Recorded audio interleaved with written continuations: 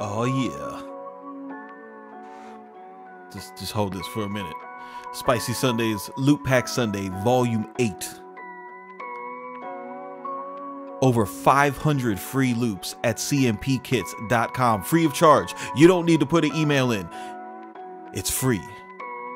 What's up, everybody? It's CMP with Craftmaster Productions and Studio1Tutorials.com. Don't forget to stop by Studio One Tutorials, pick up your premium membership. It is 50 cents a day. Do not forget to stop by cmpkits.com. Get yourself a copy of Trap Chords for Scalar.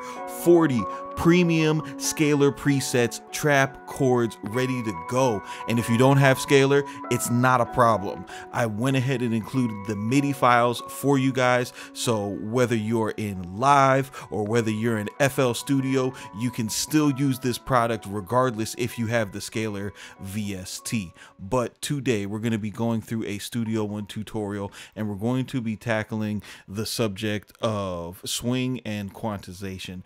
And Studio One is definitely my favorite DAW when it comes to handling this subject, because it just makes it so easy to add custom grooves. Today I'm going to be showing you this beat right here.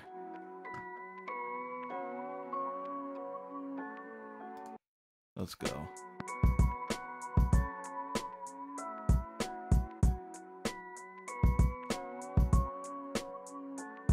Okay, so it's a good start, it's a good skeleton, but the drums are very stiff. And in order to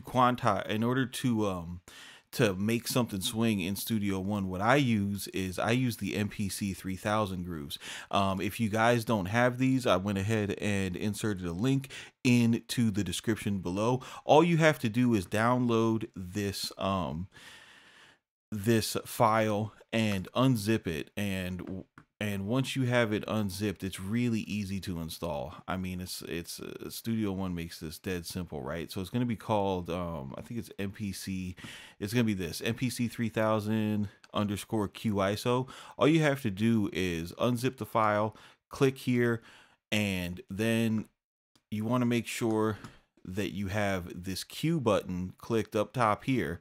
Then click and drag the ISO file over to this region right here. I already have it installed, so it's not going to do it in real time, but you know, you put it right there, and then it'll install this folder, and you'll have all of the MPC 3000 grooves, the infamous MPC 3000 grooves. If you're going to use swing, this is what you want. So I'll just go ahead and pick a swing time that I like, which is the 16 is for 16th notes.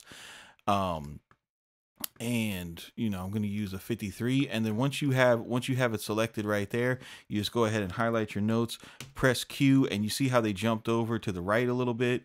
You see now, boom, we are off the grid. We've got our kick swinging a lot more.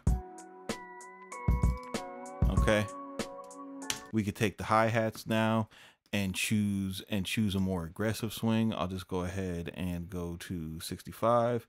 And you'll see this box change. Boom. So now that I've got that set to 65, just go ahead and press Q, and you see how that shifted the MIDI again. Now the hi-hats will swing. Much better. And it's as simple as that. So go ahead and download, you know, the free swing templates. Get to Studio1Tutorials.com. New video uploads weekly. Take advantage of the exclusive producer Dropbox, where I have just a whole bunch of MIDI files, chord progressions, drum MIDI templates, arrangement templates for you guys to go ahead and get started and get to work. So it's a CMP with Craftmaster Productions, Studio1Tutorials.com. You guys keep it simple, but do not be basic, and we will see you on the next one.